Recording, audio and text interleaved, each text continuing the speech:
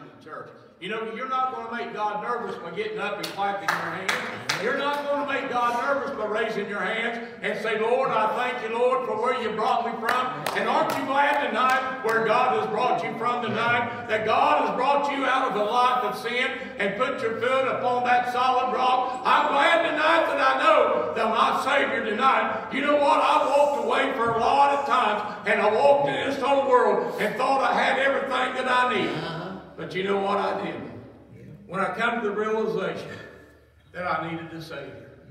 And you know what? I'm glad that God one day reached down and He touched my heart. You know, I walked a lot of times and I wanted to be a Christian. And I used to think, Lord, I want to serve you, but I don't know how. You know, I said, Lord, I don't know how. I remember being as a young boy, probably 16 years old, and being in a truck with two preachers one time. And I began to cry, and you know, I didn't tell nobody. But I began to tell them, I said, I want to be a Christian, but I don't know how. I don't know how to pray. You know what? When you come to an altar of repentance and you cry out to God, I don't care where you're at, you can have repentance at home. But you know what? But you've got to repent. The Bible says to repent or perish. That is our choice tonight. We've got to repent of all the sins that we've committed, and you've got to be sorry for them and not just play church, but you've got to be the church. Amen. Amen. I remember one time as just a young boy, and I never told this before, but something happened in my life, and it really burdened me. And I wasn't a Christian at this time. I was still a young guy. I was still looking for something, hadn't found it. I remember going up on the hill, and I remember the devil plainly talking to me.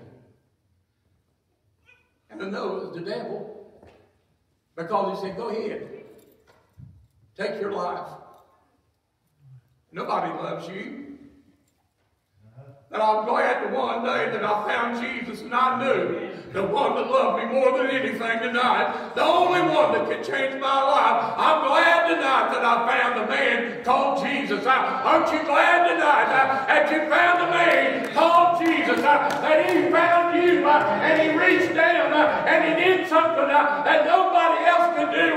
He changed my life around, and He'll change your life too if you'll only let Him. But children, you've got to let God work in your life. Amen. You've got to let God work in your life. You know, I went through a long time. I didn't tell people nothing about this. But you know what? I want somebody to realize something tonight. You may be going through something.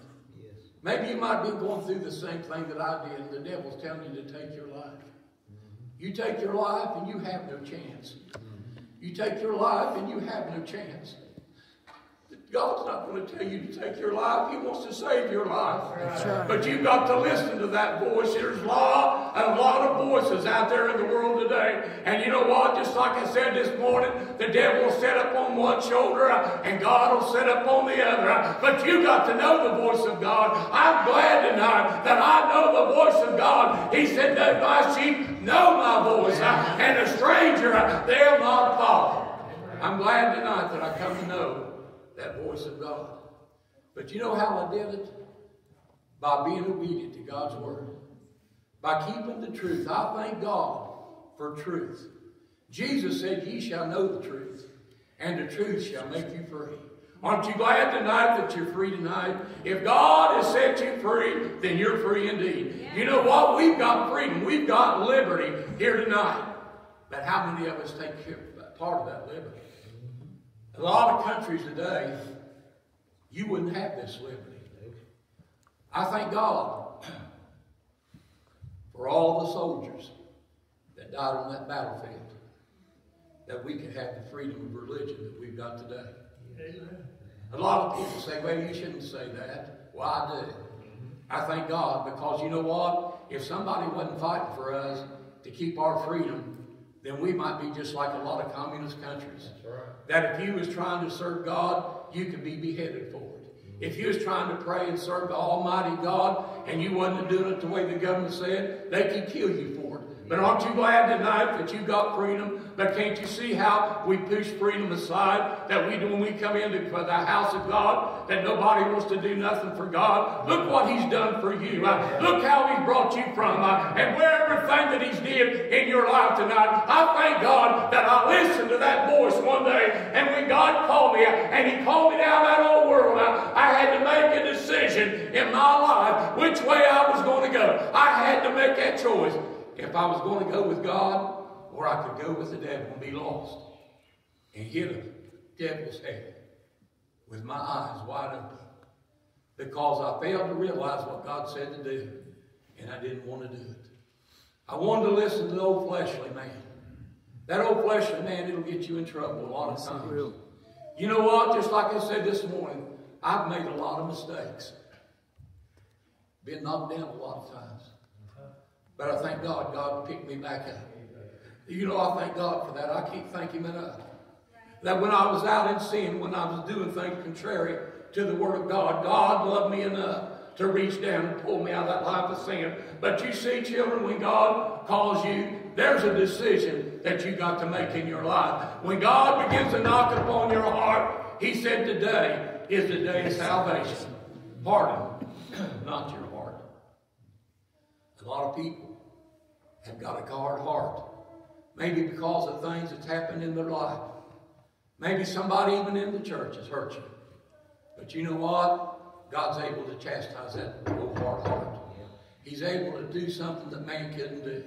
You know what? And the only thing you have to do is say, Lord, forgive me. Lord, forgive me. Lord, I want to go with you. You know what? There's not enough devils in hell that's going to keep me out of heaven. I've made up in my mind that I'm going to go all the way. With God's help, that's the only thing that I can do. But children, I want you to know tonight, you've got to make it up in your mind what you're going to do.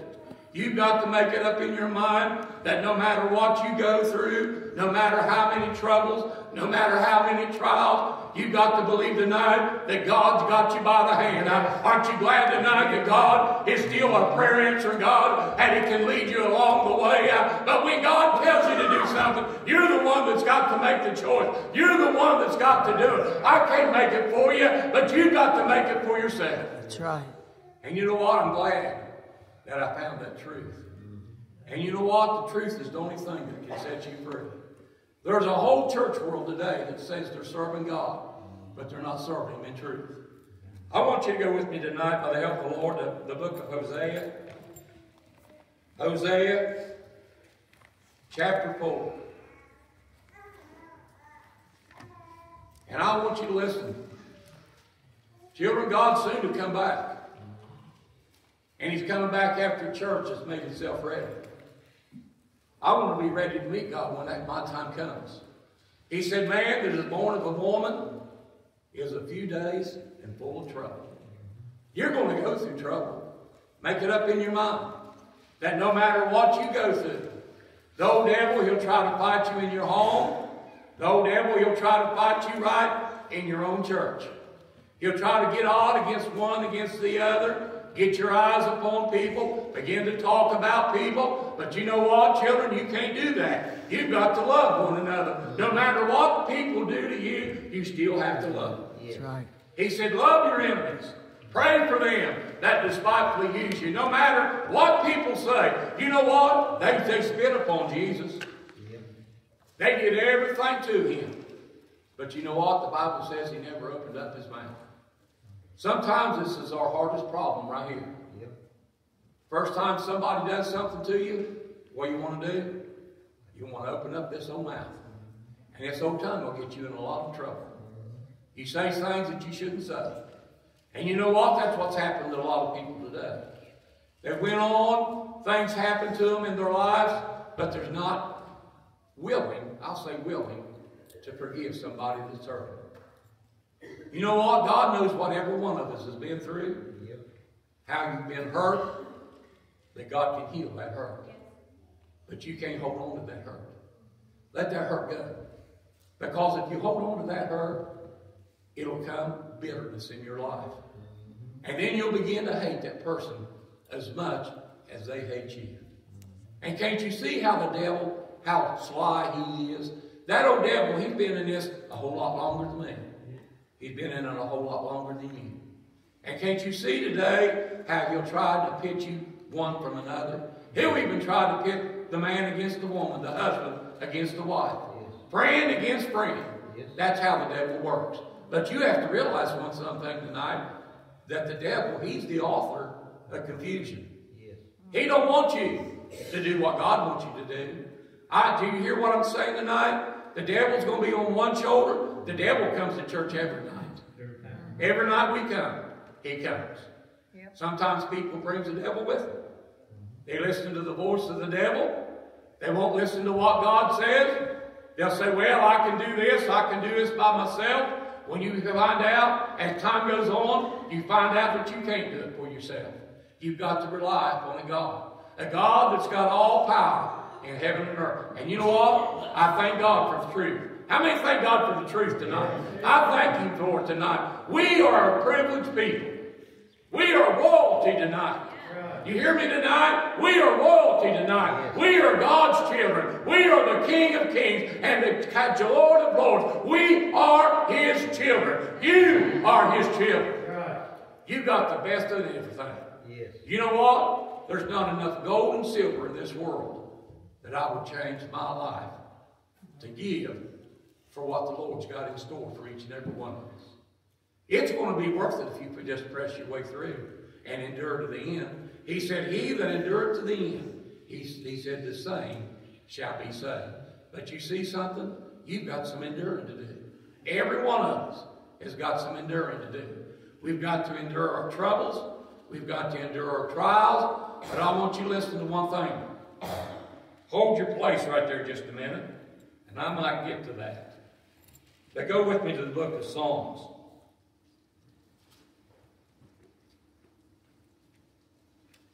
The book of Psalms. And listen to this tonight. I like this a lot of times. I think about this. When we was a kid in school, we used to have a teacher. She had a little box on her desk. And she had notes in it. And she'd take those cards out. And she'd read a Bible scripture to us each and every morning. Today, you can't do that. Can't you see how the devil's even come into the schools and we wonder why our children is like they are? It's not even safe. People today say it's not even safe in a church. It may not be. Somebody could come in here, blow me out of this pulpit. But you know what? I'm still going to serve God. I'm not going to quit preaching if somebody would come in here, and God forbid, but if they put a gun to my head and say, you quit preaching or we're going to put you to death, they would just have to proceed to shoot me, because that's how much that I fear God. Because I know when I leave this old body, I know that God has got a better place for me to go. And when we leave this old body, if you're right with God, God's got a better place for you. And that's what I'm looking for tonight. This is not my home. I'm just a pilgrim. I'm passing through this old world. And you know what? I've got to be obedient to God's word, and I've got to trust God all the way through. And even in a lot of schools, it's not even safe in a school. It's not even safe to go to the supermarket. Amen. The devil just has to put it in somebody's mind to go in there and blow that place up. But the thing about it is, are you ready? That's what you got to ask yourself this morning, tonight. Am I ready? Am I ready to meet God? How many's ready to meet God tonight? If God would call you out of here tonight, are you ready to meet Him? You know what? A lot of people take this question for granted. They say, God's not going to take me. How do you know that? God has set a bound that you're not going to pass that bound that He set. Every one of us has been a bound set. I don't know when my time comes. You don't know when your time is coming. But He did say, be ready. I want to be ready to meet Him, don't you? Listen to what He says. In the 23rd chapter of the book of Psalms. This is very, I'm sure everybody's heard this, but I want to read it again tonight. 23rd chapter of Psalms. Start at the first verse. And I want you to listen to what he says. David here was doing the talking. And he said, the Lord is my shepherd. The Lord is my shepherd. I shall not want. I shall not want. Did you hear that, church? The Lord is my shepherd. I shall not want. Amen. Amen. There's no one. Listen, God will give you your heart's desire, but there's things that you've got to do. You've got to follow God, and you've got to keep praying to God, no matter what you go through, no matter what kind of trial you face in your life. God is bigger than anything that we face tonight. Amen. God is bigger than any disease. Amen. I believe in a healing God. I believe with all my heart, soul, mind, and strength, that God is able to touch that person that's right on their deathbed. God is the only one that can lift them up. But the Lord is my shepherd. I shall not want. When you're going through troubles and trials, remember that. I shall not want. Lord, I'm seeking to you, Lord. Lord, I'm praying to you. Lord, I'm seeking you, Lord. Lord, you said you'd never leave me, Lord. You said you'd never leave me. You would never forsake me. But you'd be with me always, even to the end of the world. And when my time comes, you know what? I thank God that one day that I'm going to see God. But the Lord is my shepherd. The Lord is my shepherd. He's leading me and guiding me all the way. God wants to lead you and guide you all the way to the end. That's the kind of God that we're serving. We're serving a loving God, a compassionate God. And I'll tell you one thing. Why wouldn't anybody want to serve a God like that? You know what the difference is between us and the world? We've got God to comfort us. The world has nobody to comfort him. The only peace in your life that you're going to find in this whole world is going to be Jesus Christ. That's the only peace that you'll find in your life, is when you turn your life around and you come to God and you make it up in your mind. You see, there's something that you have to do. We think that God is such a big God that he's going to come down here and he's going to turn your life around automatically, that there's nothing that you have to do. You don't have to pray. You don't have to repent. That's the things that the world is teaching today.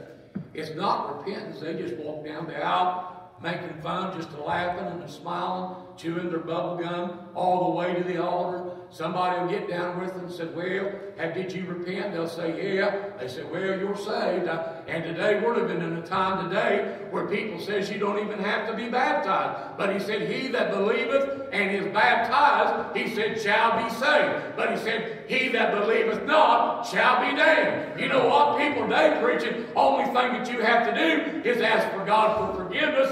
You don't have to go to that water. But I thank God that I obeyed the voice of God. And when God told me that I had to go to the water and be baptized in the name of Jesus Christ to get my sins remitted, then I had to go to the water to get my sins remitted. That's the only way that you can do it. The preacher can't forgive you. The preacher can't set you free. Only one that can set you free is Jesus Christ. But there's something that you've got to do. I've heard people there, a lot of times people say, well, I'm going to wait till my deathbed. You know what? Y'all want you to listen to me tonight. Listen to me about that. There's nowhere in the Bible that people waited right down to the last time to ask God forgiveness and made it into heaven. But I want you to listen to me tonight. You've got a chance. You've got a chance. And here's your chance.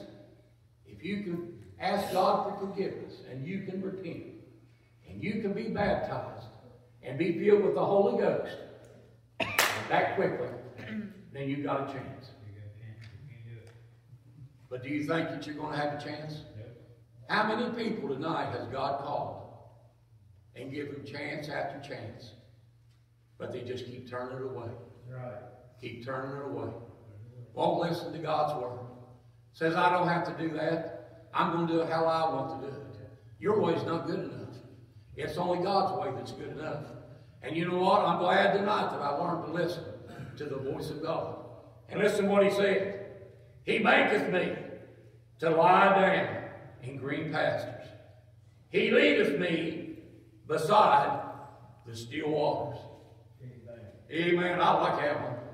When we're going through troublesome waters, a lot of times, trouble just flowing one right after the other. You look at what happened to Job. You know what? Job lost everything that he had. He lost all of his possessions. He lost all of his family. One right after another. It wasn't one just here and there, but it was one right after another. But you know what? The Bible said that Job, even though he lost everything that he had, the Bible says he took time to worship God. Amen.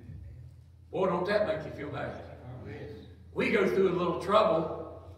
The devil knocks us down, and we say we can't go on no further. Yeah. We begin to have a pity party, begin to feel sorry for ourselves, begin to put ourselves in that cave of gloom. How many have been in that cave of gloom? Amen. And you know who put me there? I did, because I didn't want to do what God said. I felt sorry for myself, and I didn't feel like praying. I didn't feel like seeking God, and I began to have a pity party for old self. And you know what? That's what the devil wants. He wants you to have a pity party for old self. Quit praying. Quit seeking God. That's what he'll tell you. Don't come to church no more. You don't have to come to church. Today, they've already took baptisms out of the church. Today, they're even taking God out of the church. There's no truth in a lot of churches, and the only place and way that you can serve God is in spirit and in truth. Children, God is a coming. And if we ain't in truth, we're going to be left behind. And listen to what he says. He restoreth my soul. He leadeth me in the paths of righteousness. For his what? For his name's sake. What's his name? What's his name? Jesus Christ. Is that his name? Yeah. And he told us what we had to do in order to get our sins remitted. He said to repent. That's the very first thing that you've got to do. You've got to repent of your sins. Then you've got to go down to the water. You've got to be buried in the water in the name of Jesus Christ for the remission of your sins. And then you've got to go on and receive the gift of the Holy Ghost. That's the only way that you can get your sins remitted. No such thing as deathbed repentance. No such thing as deathbed repentance. You know what? It would be a shame. I don't believe God's going to take anybody out of this old world without first giving them a chance. Right. He said he calleth man yea once and yea twice, but he wouldn't perceive. How many people today has God knocked on your heart? Yes. Yep. But you said, not now, Lord. Not now, Lord. Too late. It's not my time. It's his time. When God calls you, that's when he wants you. That's when you've got to make the choice and you've got to make the decision in your life. It's the most important decision that you'll ever make in your life. The devil will be there to hound you. And you know what? I remember one time when I come to church and I repent. And this elderly lady one time had a lot of confidence in her. She come up to the altar. She laid her hands upon me and began to pray. And I knew she had my best interest at heart. She was praying that God would hear my prayer. But the whole time that she was there praying for me, the devil was there too. And he said, I want you to look at that. Tell that woman to get her hands off you. She has no business with her hands upon you. You know, she was an elderly woman. She was trying to do what she ought to do. She was trying to do right. But you know what? That old devil, he was right there too. He was trying to tell me, get up from there. Leave the church. That's what he wanted me to do. Because you know why? He wanted me because God had got something for me to do. And he didn't want me to do it. That's right. That's right. Amen. Amen. That's the reason the devil's after you. He's after each and every one of us. And you know what? If we would do our job as good as the devil does his, we'd have a whole lot better church. Amen? Amen. We would have a whole lot better church. I think we got a fine church. Yes. Amen? Amen? We got a fine church, a bunch of fine people. Amen. And you know what? It's our duty to try to tell people what they've got to do in order to be saved. The Bible says, repent or perish. That's your choice tonight. You've got to repent, or your other choice is to perish. That's your choice tonight. But you're the one that's got to make the decision. When God knocks upon your heart, that's when God wants you. I remember one time, and I know a lot of you people know what the church up in the hall was. We used to have theater seats in the church that you sat in. And I remember as a young boy, sitting in the back of the church in Sunday school. People say, God don't work in Sunday school. I beg your pardon. I know He works in Sunday school. I felt His power in Sunday school. The strongest call that I ever got as a young boy, I was sitting back in the church, and my brother-in-law at the time, the day, well, he said my ex-brother-in-law, was sitting beside me, and I felt the power of God.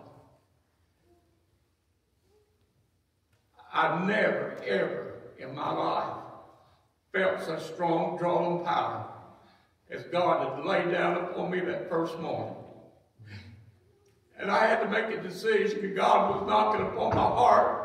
I knew that it was God because I'd never ever felt nothing like that in my life. You know what? I've been caught out in the ocean in a tide, and it seemed like something had my foot and was pulling me back, and I thought that I was going to drown, and I thought that I was going to have to start screaming for help. That's how strong it felt. That's what the power of God is.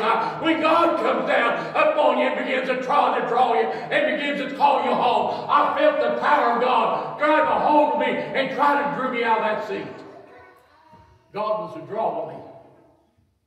And I grabbed the arms of that chair until the veins in my arm popped up, because I thought, Lord, I'm too young to serve you, Lord. I can't serve you now. And you know what? I let that power come down upon me. I let it go. And God didn't deal with me for years. But I thank God. One day God called me and said, it's time to make a choice. God had mercy. And God had compassion upon me. And He'll have mercy and He'll have compassion upon you tonight. But you're the one that's got to make the call. And I'll tell you one thing tonight. The devil's beat you up with a lot of things. Don't let him beat you up with them no more. That old devil's a liar and the father of it. He comes to kill, steal, and destroy. He wants everything that you got. But you know what? He can't touch what you got. The only thing that you got to do, you've got to say, Lord, I'm not going with you. I'm giving everything to the devil. And that's what you do when you turn your back upon God. You know what? Just like He said tonight, the way of the transgressor is hard. People say this is not no hard way. Well, it is a hard way. If we just give it to God, it'll be a whole lot easier. People's going to ridicule you and say, look how those people live. Our people over here don't dress like that. They don't talk like this. They don't go to those places like that. You know what? When God called me out of a sin, out of a life of sin, I had no desire to do those things no more. When I fully repented, I said when I fully repented, I had no desire to do those. Yes, I drank, I gambled, but you know what? When God come and He took those things out, I never had a desire to drink no more. God had made a change in my life. Not only that, but He took a lot of other things from me too. I did things that I'm so ashamed of that I couldn't mention to people. But you know what? God knew about them. God knew about them. And God had enough mercy and enough compassion upon me to forgive me. I didn't have to tell my pastor everything that I did. You don't have to tell your pastor everything that you did, what you've done in your life. Only thing you have to do is tell Jesus. He's the only one that can forgive sins. I can't forgive nobody's sins. I can't save nobody, but Jesus can. Jesus can turn your life around tonight if you only let Him. But you've got to make that decision in your life that you're going to do what's right. That's right. Make it up in your mind. Count the cost. Count the cost. You know what? Sometimes I admire people when they say, well, I'm waiting. Maybe they haven't counted the cost. Maybe they're counting the cost. But when you count the cost, after you find out that there's a God there that's able to take all those desires away, you might be hooked on alcohol. You might be hooked on drugs. But children, God is there to take those things away. But you've got to make it up in your mind that you want to go with God. You can't straddle the fence like a lot of people do today. A lot of people want to be straddle fences, want to be a cowboy, so to speak. They want to straddle the fence. They don't want to go on this side. They don't want to go on that side. They don't want to stand for the Lord. But when you come for God, you've got to make it up in your mind that you're going to go all the way. That you're going to take a stand and you're going to do what's right. And I'm telling you tonight, when you take a stand for God, you're going to be persecuted for what you're doing. I want you to know that tonight. God, listen, He'll see you through, but you've got to make it up in your mind that you're going to do what God says. Count the cost and make sure you've got sufficient funds to make it all the way through. Amen. Listen what He says. He restores my soul. He leads me in the paths of righteousness for His name's sake. Now listen what He says. Yea, though I walk through the valley of the shadow of death, I will fear no evil. Aren't you glad that you don't have to fear no evil tonight? No matter what you're going through. You know, one time I remember there was a storm coming. And we lived down the road from where we live now.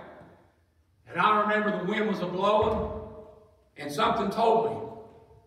Said, go pray. And you know what? It would have been easy for me to say, not now, Lord, I don't have time. But that storm was coming in, there's a rolling. I went down beside my bed and I began to pray. I prayed there for a while, and then after a while I got up, I looked through the window, and right through on the hillside, it's like the wind come right around the hillside, and trees was falling down. I seen trees, big trees, laying on the hillside and laying partly in my yard. If I hadn't listened to the voice of God, those trees could have fell on my house and could have killed me that fast. I wouldn't have had time to repent. I wouldn't have had time to say, God, have mercy upon me. That's how fast Jesus is coming. He's coming in a moment, in a twinkling of an eye. At the last trump, He's a-coming. And He's coming after me. And He's a-coming after you. But one thing that He said, children, if you want to make it with God, you've got to be ready. And let me finish with this. Yea, though I walk through the valley of the shadow of death, I will fear no evil, for Thou art with me. Aren't you glad that God is with you tonight? No matter what you're going through tonight, hold to that promise that God is with you. No matter what you face in your life, remember that God is with you. And just like He said, greater is He that is in you than he that is in the world. I'm glad tonight that I've got that greater living down in my heart. Aren't you glad tonight that you got that greater, that you got something greater than anything that's out there in that world? Got that greater. I said, you don't hear me tonight. I said, you glad tonight that you got that greater? Amen. Amen. I'm glad tonight for that greater that lives down inside me, that lives down inside you. Listen. Thy rod and thy staff, they comfort me. Thou preparest a table before me in the presence of thine enemies. Amen. Thou anointest my head with oil. Thank God for that oil, that my cup runneth over. Amen. I'm glad tonight when God gives you that anointing and that oil begins to run down and that oil begins to flow. And I'm glad tonight that Jesus said, until my cup runneth over and I can't hold no more. I'm glad tonight for that anointed oil that God has promised to each and every one. Amen. And Holy Ghost, children, will lead you and guide you. Amen. It will comfort you in the time of trouble. It will be right there with you. He said, I'll never leave you. I'll never forsake you. But I'll be with you all the way to the end. And listen to me finish this.